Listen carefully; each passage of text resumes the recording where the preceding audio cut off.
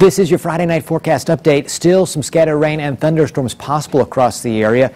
We're looking at our best chance being during the early morning hours as our afternoon and evening storms diminish.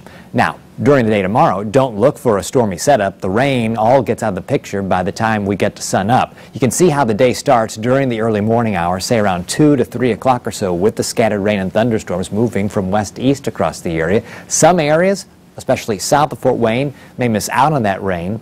Once we get to sun up, some clouds still linger, but the rain pretty much out of the picture. And we'll just see an increasing amount of sunshine as we head through the afternoon across northeast Indiana and northwest Ohio.